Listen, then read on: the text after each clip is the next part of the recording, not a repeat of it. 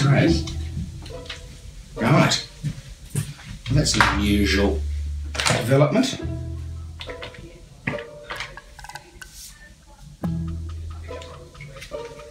Yes, Malcolm. Yes, it's Christopher Pyne speaking, Malcolm. Yes, I've got a bit of bad news, I'm afraid. We've got something of a problem. They're not Bill Shorten, he certainly isn't a problem. They're much more serious than that. Fran Kelly and Patricia Karvelas are putting together a podcast for the election campaign.